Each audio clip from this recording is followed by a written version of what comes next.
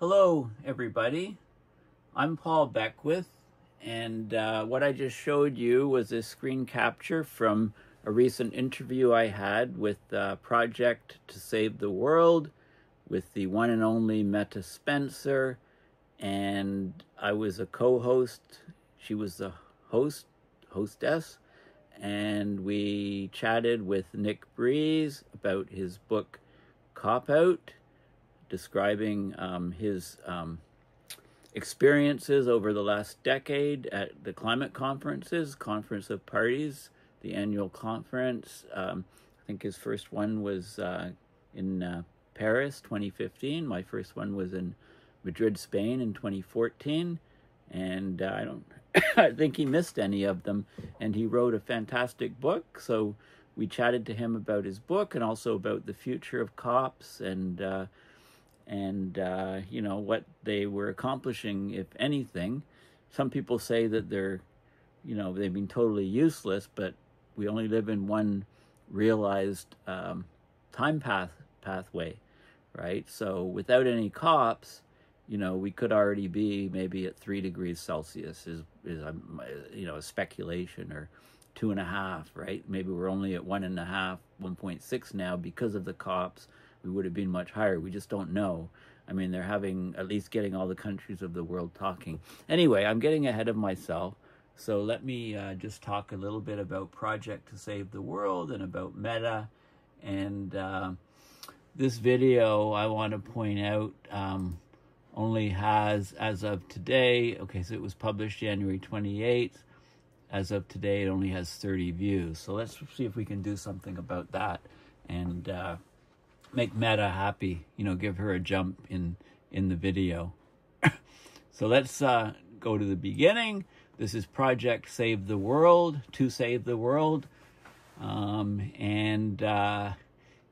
got lots of, basically, Project Save the World provides this meeting place for activists and researchers working to save our world from these global problems. So war and weapons, I guess that's one. Global warming, famine, pandemics, radioactive risks,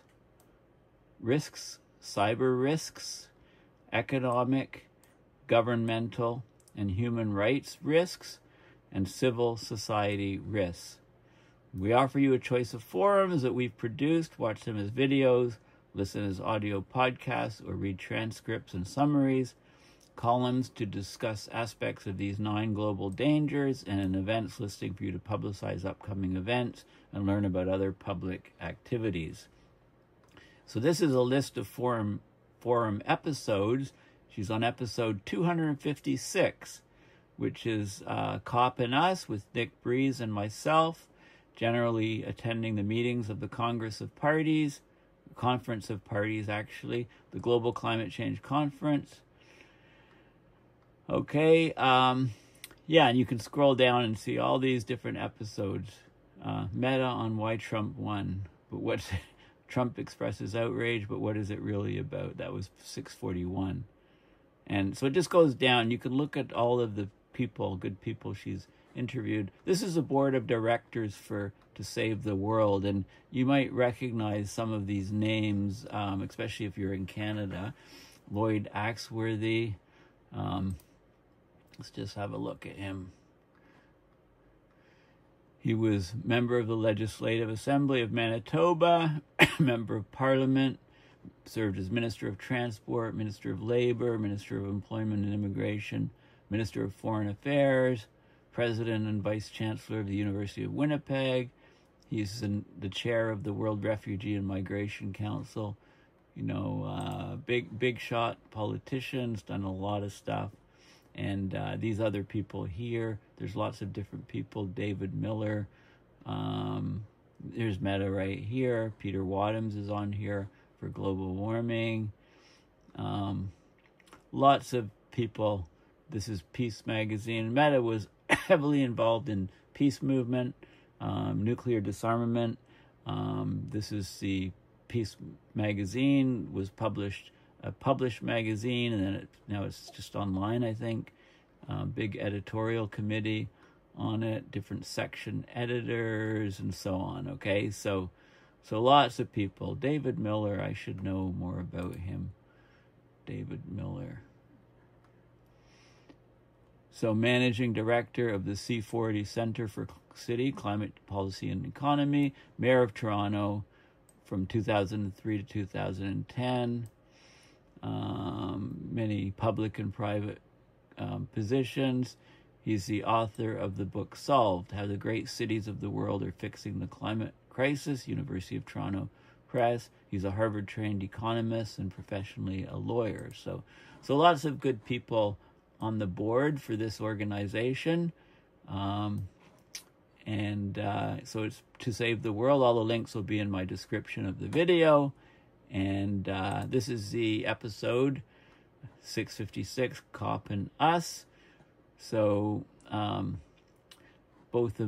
she's saying both of Nick and I are critical of the agenda of COPs. Nick wrote a book called COPOUT explaining why. So this is the video. We actually talked for about 90 minutes, but I think she's shortened it to about 60 minutes. Okay, so that's there. And this is Metta Spencer. If you just Google her, she's a Canadian sociologist and writer. And there's a Wikipedia on her and then her own website. So let's just have a quick look. So Wikipedia, she was born on 29th of August, 1931. So just you can work backwards and you can see that she's, that makes it 69 plus 24. She's 93 years old and she's still very active. She tells me that when she films a video, she used to do it live feed to YouTube, but then somebody spammed or Zoom bombed her channel, so YouTube shut her down for a couple months. She talked to a friend, managed to talk to the CBC, told them about YouTube, what they were doing, and she was unable to contact them, and they reinstated her channel. So now she posts on YouTube and Substack, and she generates a transcript of the video from a program called Otter, and then she takes that transcript and posts it into her ChatGPT-4, which she has a monthly subscription to, and asks it to generate a 1,000-word summary on the video, and then she posts that on email lists to all kinds of people and stuff. So she works extremely hard. So make sure you follow this episode that I did with Nick Breeze. So University of California, Berkeley, Department of Sociology at U of T in 1971. She taught the Peace and Conflict Studies program. She founded it in 1989, coordinated until her retirement. She retired in 1997. That's like 28 years ago she retired.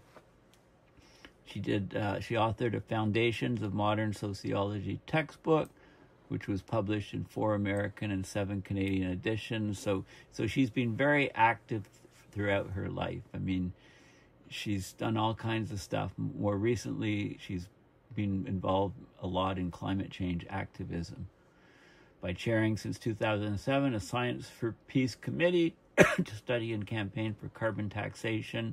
She's researched edutainment or social change through storytelling.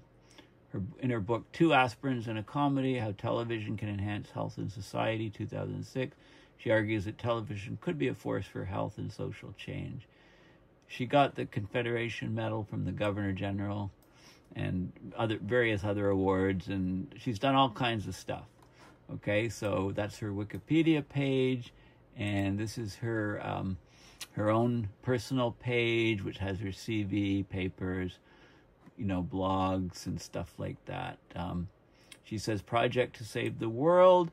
The human population faces significant risk from at least 6 current sources. It said 9 before. Wars and weapons, especially nuclear, global warming, famine, pandemics, massive radiation exposure, and cyber attacks.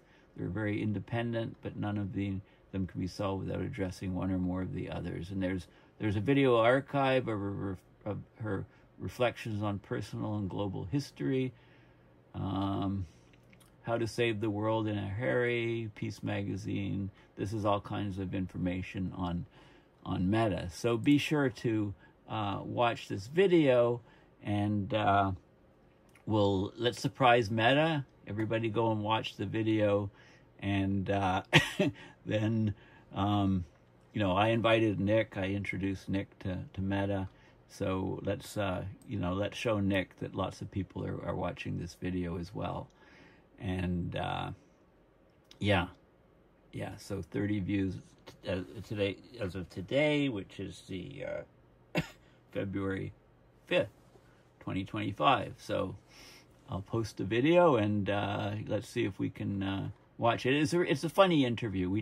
I told some funny cop stories. I told some funny Nick Breeze stories. I talked about how Nick is terrible at marketing because he didn't even bring any copies of his book to the COP, and some personal stories. And I do have lots of other good stories of the Baku, Azerbaijan conference, and some of the things that we did outside the conference, specifically you, Hunt, Nick Breeze, myself. And then one night at a pub, and then the next night we went back to the same place, and with Charles and Heidi, and also with some other people. So anyway, it was it was quite an experience, Baku, Azerbaijan. And on the subject of COPs, I mean, people are thinking about the next COP in Belém in the rainforest in Brazil, and there's almost no accommodation available, and people living in the area are scamming people who want to stay there for the COP, talking about prices of like $6,000 US per night to stay at a place, so or $8,000 even. So if you stay for 2 weeks, you're paying over $100,000 just to who's gonna go? How are people from the global south even gonna go? I mean, the organizers of COP30 are talking about putting cruise boats out in the harbor to accommodate people. They say they're expecting 50,000 people, and yet, in the middle of the Amazon rainforest, and yet if people can't stay anywhere, people won't be showing up. So they'll get 500 people, which maybe that's the way these things should go. I'm not sure. Anyway, in this video, Nick and I talk a lot with Metta about the COP29 and all the COPs back to COP I guess COP20 or something in the whatever the COP was in Paris. Maybe that was 20. I heard. Anyway, so I should just, so it's well worth watching. So don't miss this. It's a really good chat with Nick Breeze. I don't interview people for this specific YouTube channel, so I do lots of chats and interviews with people. Often I'm interviewed myself, but I'm starting to be more proactive and do interviews with other groups and connect people in other groups that I know of to try to raise more awareness on what's happening with climate change. So anyway, thanks for listening. Please consider going to paulbeckwith.net and donating to PayPal to support my research and videos on this channel, but also to allow me to do some of the many other things. And I just posted a video on my chat with Alex Smith for Radio EcoShock, and I say in the description, I said, please donate to paulbeckwith.net to support my research and videos, but by donating, you are also enabling me to perform many interviews outside of this channel. These include CEF, which is Climate Emergency Forum. That's with Peter Carter and Herb Simmons, often Regina Valtez, and it's run by Charles and Heidi, and FacingFuture.tv. I did a cement interview recently with a friend of mine, Martin Hallowell, who runs a construction cement company, about the footprint of cement. CMOS, the Canadian Meteorological and Oceanographic Society, COPOUT, the Canadian Association of the Club of Rome, and I'll do a video next, I believe, on my talk last week at COPOUT on AI and climate change, the project to save the planet, which is the Metta, this video, the Metta video, and many, many others. It keeps me busy and usually out of trouble. Not always, but usually out of trouble. So anyway, yes. So that was my previous video that I just posted. So I'll be posting lots of videos so I can get through these tabs on what I've been up to outside of this channel recently. So thanks again, and please consider supporting me to let me have the greatest fun in the world posting all of these things. And another video I just saw today was the Canadian, well, I talked a week ago to the Canadian Club of Rome on AI, and this week's talk was on how the human brain has not evolved quick enough to keep up with our modern technology. It's by Bill Rees, which is R-E-E-S. You can Google him. I'll probably do a separate video on what he was talking about today, because it was fascinating stuff. So anyway, thanks for listening, and bye for now.